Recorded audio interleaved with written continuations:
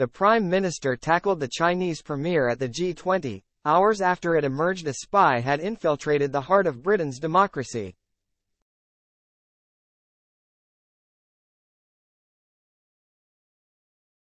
Rishi Sunak has called the Chinese premier out in person during a tense showdown at the G20, after it emerged a spy had been placed at the heart of Westminster.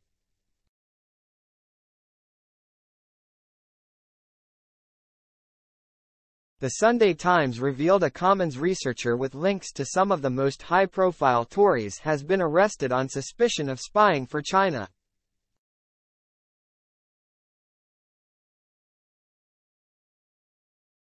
It is said to be one of the most damaging breaches of security involving a hostile state at Parliament.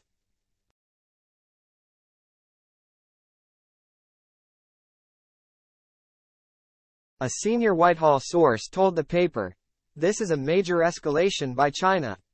We have never seen anything like this before."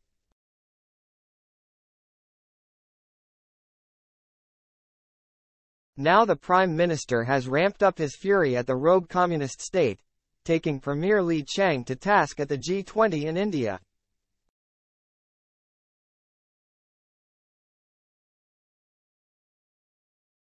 A No. 10 spokesperson has said Mr. Sunak met Premier Li Qiang and conveyed his significant concerns about Chinese interference in the UK's parliamentary democracy.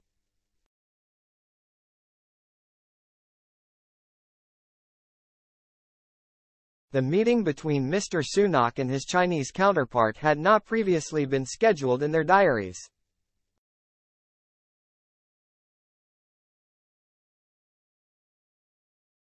The researcher had links to both Tom Tugendhat, the Security Minister, and Alicia Kearns, the chairman of the Commons Foreign Affairs Committee and an outspoken critic of China.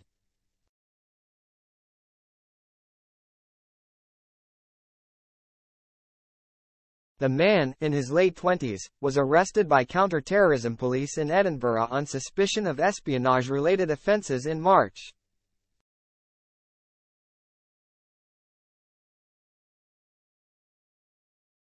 Section 1 of the Official Secrets Act concerns passing information over to enemies which may be useful to them, and/or prejudicial to the safety or interests of Britain.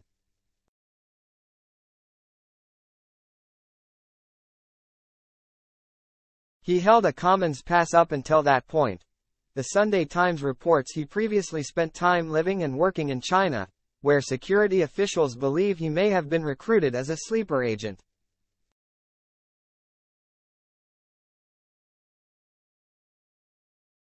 Security Minister Tom Tugendhat is said to have only had limited contact with the researcher, and none at all since being appointed Security Minister.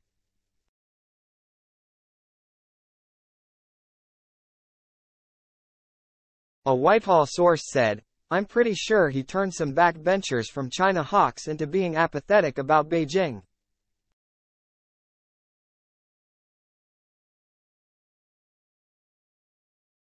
He was regularly complaining about a lack of nuance among China skeptic MPs and seemed to have a particular issue with Ian Duncan Smith.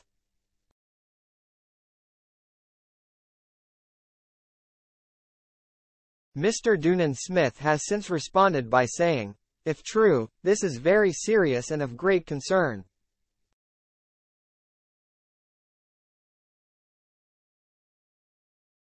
It shows that we cannot afford to be complacent about the threat that the CCP poses to the function of Parliament and our democratic way of life.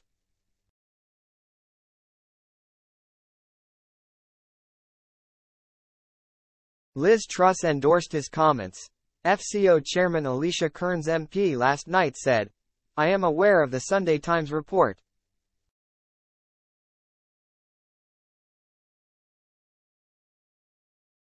I will not be commenting. While I recognize the public interest, we all have a duty to ensure any work of the authorities is not jeopardized."